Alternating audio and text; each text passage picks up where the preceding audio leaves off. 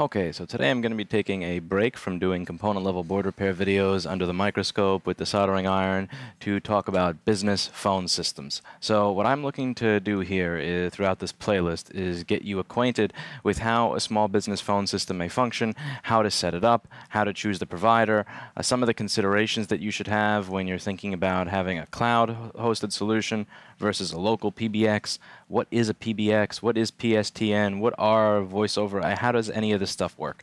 So I'm not looking to turn you into a de facto expert on everything voice over IP, but I would like to give you a step-by-step walkthrough on how to set up a working voice over IP business phone system. Now, I am not going to be going over every single way to do it. I'm going to be going over the way that I did it for my business, and I'm going to go over why I chose that way.